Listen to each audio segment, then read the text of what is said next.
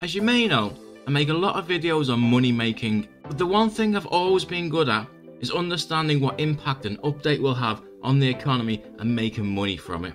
And this week we have had one of the biggest in the history of Oldskool Runescape. This is going to open up possibly the greatest ever money maker, which is probably only comparable to the Chamber of Xeric when it was first released, and the money you can make from Dead Man. And best of all, it has absolutely no requirements. Group Ironman is being released and tens of thousands of players will play an Ironman account, but Ironmen can't trade, so what could you possibly do? Well, some Ironmen do, and they buy and sell things by using their main accounts to trade. And there is one thing that most of them really want: the Dragon Impling. This is because Dragon Implings give a lot of items that are otherwise very difficult to obtain in the game.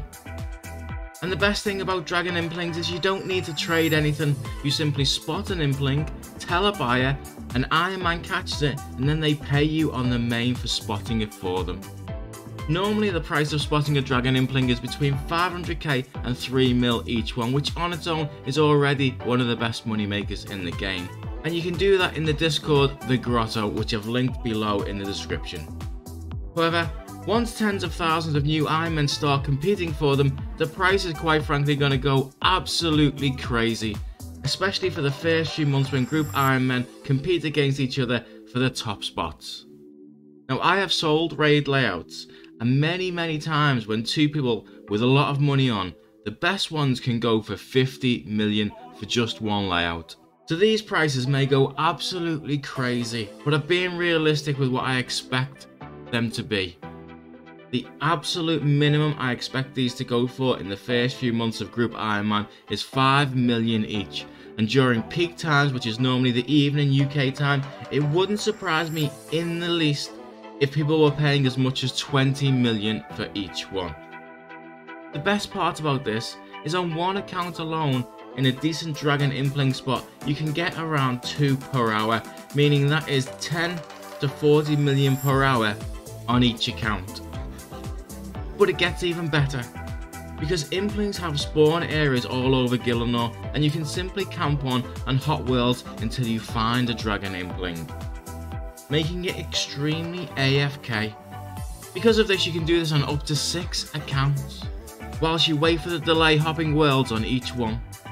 That means you could make an unreal 60 million to 240 million per hour doing this method for the next few months. Now, I have already done a guide on Dragon and Lucky Impling hunting, so feel free to check that out. However, this is the best current map of all Dragon Impling spawns, but the best places are generally those not on this map that you find yourself, and most are in Core End, as the map only includes 4 spots there, but there are many more. These first 2 places are the best I have found, and normally you get around 2 Dragon Implings per hour. However, how many people are scouting is key to how many you will find in these areas. Depends in the northwest of the Gnome Stronghold, meaning Implings get stuck here, and there's absolutely tons of them as you are hopping worlds, but this spot is well camped and you will be sharing the Dragon Implings. And even though there are probably 8 to 10 Dragon Implings per hour, you will probably only get 2 because you are sharing them.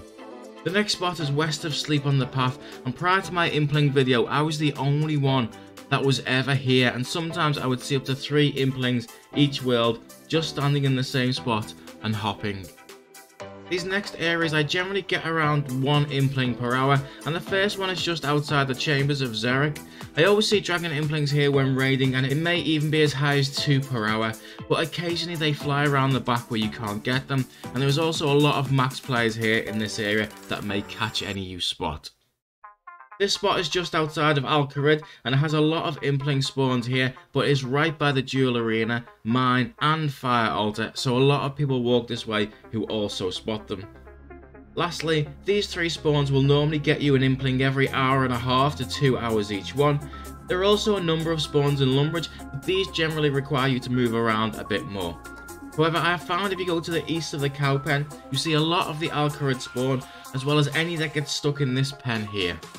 Another decent spot is the Core End Castle. It's just like other places that Implings can get stuck and get caught in here, However, there's only one spawn close by, so you don't get as many in this area.